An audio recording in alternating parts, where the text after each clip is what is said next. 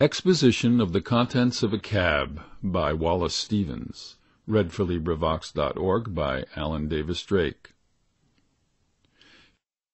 Victoria Clementina, negress, took 7 white dogs to ride in a cab. Bells of the dogs chinked. Harness of the horse shuffled like brazen shells.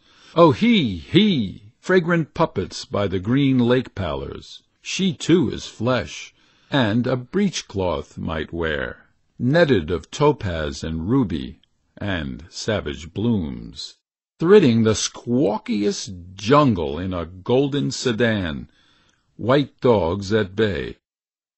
What breechcloth might you wear, except linen embroidered by elderly women? End of poem. This recording is in the public domain.